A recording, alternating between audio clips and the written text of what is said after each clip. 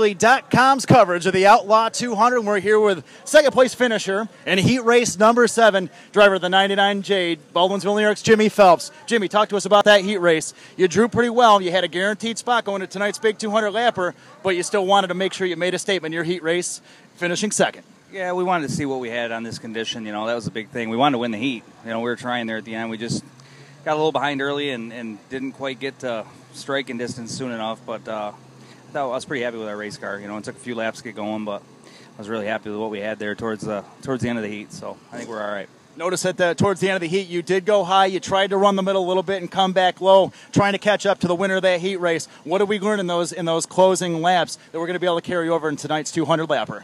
Well, when you get yourself off the cushion or, you know, off the very bottom and you start running in the black, you know, you kind of see what your car's doing in the conditions we're probably going to be running in the 200. So I was happy with it in the slick, and that's what matters right now. So we'll make a few minor adjustments, and I think we'll be all right.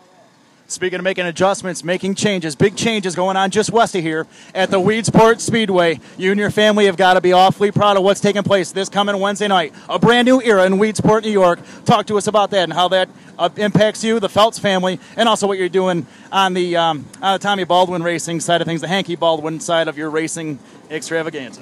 You know, it's a new venture for us. You know, everybody from HBR and my family, and we're kind of jumping in with both feet and just, you know, first and foremost focusing on this Wednesday night Super Dirt Series 358 show.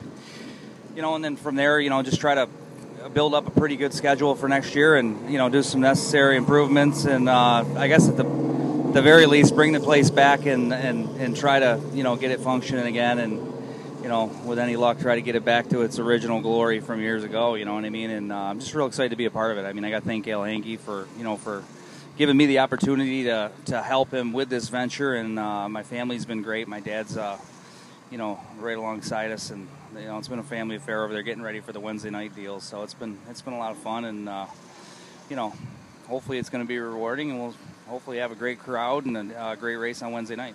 Just in the name alone, you guys brought back the Weedsport Speedway moniker, not Cayuga County Fair Speedway or anything else. Was that something that you guys consciously did, or hey, we got to name it something? But you guys really harken back to the old days at the port. I don't think it was anything we planned on doing until once the deal got done, and you know, Al was the official owner, and we got looking around the property. But if you look close, and I don't think people really realize, a lot of people haven't realized that when you walk in the front gate of that place or the front overhang entrance at the road, and you look up, there's probably a 50-year-old Weedsport Speedway cut out of steel mounted up on a thing, and it's kind of an eye-opener, you know, because that's what it originally was intended to be. And you know, the Cayuga County Fair is a great organization, and we're hoping to do a lot of wonderful things with them. But on race day, it's Weedsport Speedway, and we're just, you know, happy to bring that back, and we're really happy about the response that we've gotten from the fans. So it's been good. Jimmy Phelps has a lot on his plate. First and foremost tonight, he has a big win in the Outlaw 200. Jimmy Phelps, driver of the 99J out of Baldwinsville, New York.